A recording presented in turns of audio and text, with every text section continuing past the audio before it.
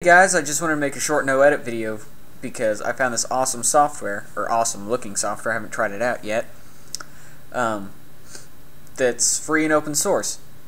This software is called Natron, and the first thing you'll probably notice is that its interface looks exactly like Nuke's. And that's not a bad thing. I love using Nuke, that's what I've trained on. And if this works like Nuke, then that is great for me because I can't afford the full version of Nuke, and this looks decently powerful. This is a pretty good composite, both of these.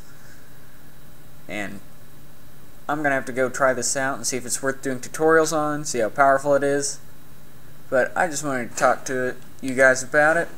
And it's based on OpenFX, which I think means that we can get cool OpenFX plugins for it. And if that's true, then this is going to be an insanely powerful software.